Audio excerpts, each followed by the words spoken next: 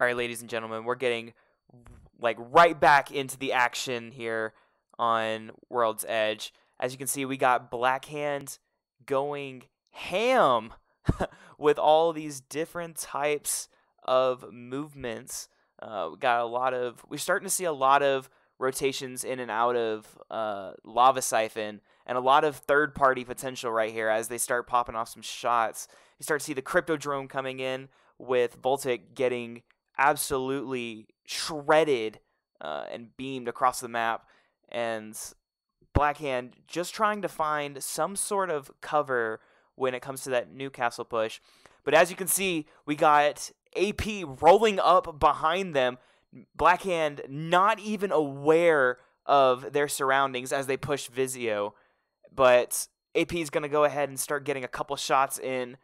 This top advantage point is just allowing them to full send into Blackhand, but we'll start to see some shots come in from AP, little pop shot here and there. Sonar detected coming in from, of course, Bloodhound as Blackhands start to retreat from all these different teams. Tyler, we're seeing Blackhand try and full send right here onto Nim's team, and I'm starting to see too much action to actually be able to have some good words. Yeah, Blackhand thought they had the advantage, and they did for a minute, but then AP came from behind, so they had to retreat a little bit, but then they ended up running into another team.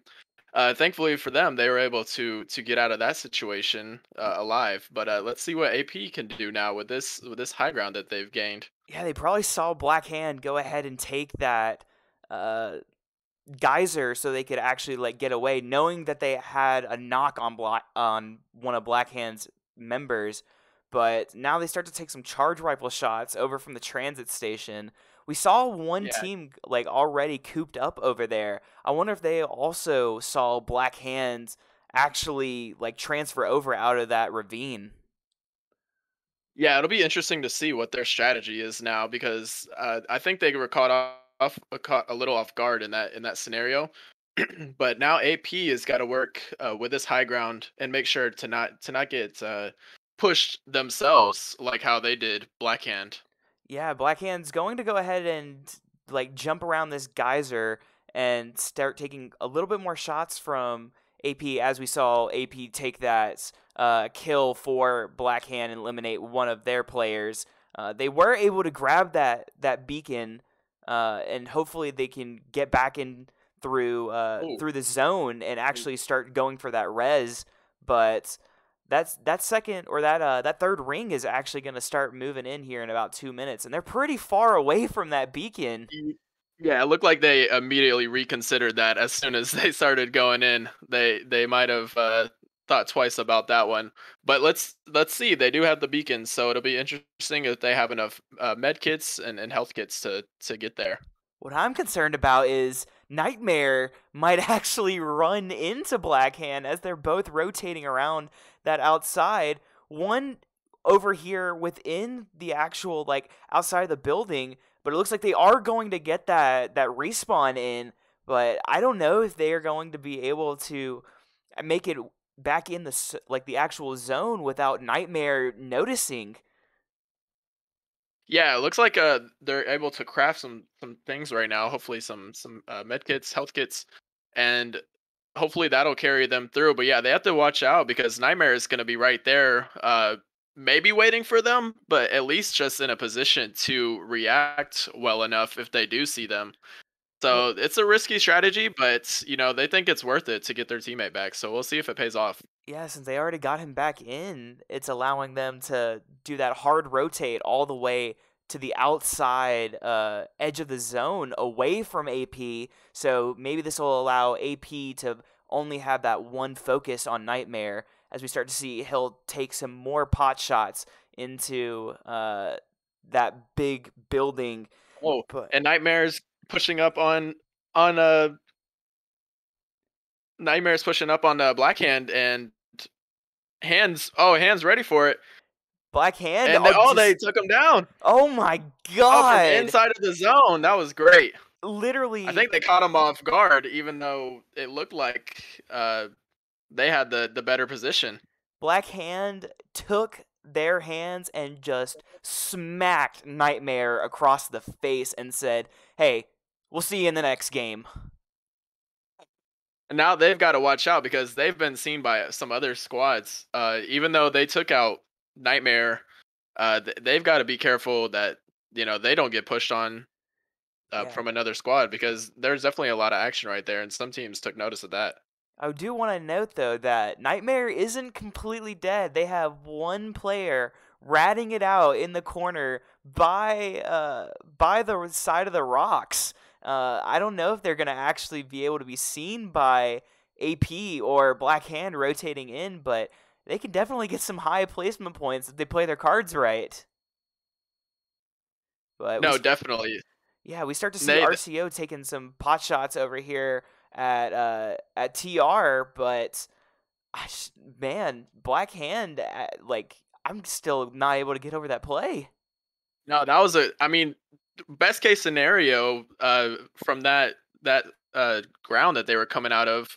They just were hoping that nobody would be there and they could just get their teammate back, which they did. They got their teammate back and they took down two people. So that was the best case scenario for them right there. It really was. And then you start to see Black Hand rotating around, knowing that these teams are fighting up here, trying to get some sort of advantage spot to be able to third party and grab some of these early, or not early, but late game KP points to actually like raise up their rank and potentially contest AP for this top position, and get that prize pool money. But we saw RCO start to take a bunch of shots towards that team that was camping down the edge of the rocks, and they started going for some damage, but they just could not capitalize on it. Yeah, Holiday went for a one-on-two push. He did have the high ground, but I think he thought better of it once the other team became aware of him, and they fell back to a better position. Yeah, this is going to allow Blackhand to actually slowly start moving up. They do have that intel from the ring from when they went and got that beacon, but again, we start to see AP shredding the lobby one team at a time. So I wouldn't be surprised if we start to see Blackhand come in towards the very end and we see these two teams fight off against each other. He's literally going beast mode right now. He's literally going beast mode, and they were able to take down one, but not the whole squad. But they'll take what they can get with that push. Yeah, at the end of the day, that's a KP for them, and like at the end of the day, they're gonna get some more placement points, hopefully.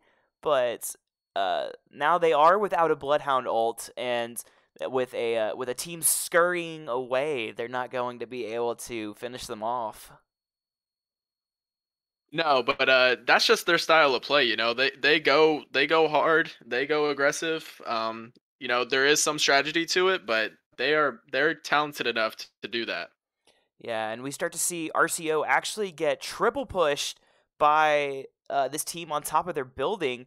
They're forced to flee from the doors, knowing that someone's going to have to start pushing. But he lands two good PK shots and gets the knock. Contested, actually going to go down. We start seeing a lot of door pushes. Newcastle coming out, Oh, door pushing, and they're wiped. and RCO gets the entire thing. AP going to eliminate antimatter. We see three squads go down within 30 seconds of each other. Blackhand going to go ahead and throw down the Newcastle ult and get down some cover.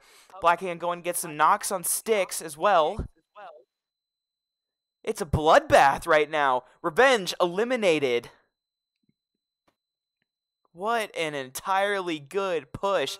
And we're stuck with AP and Blackhand leaving it off right where they started. Yeah, these have been the best two teams of so far. These two games, 2 days. So this is only fitting that it comes down to them. Yeah, we got a little bit of fighting left over where RCO was eliminated, but I think we need to take a little breather from that.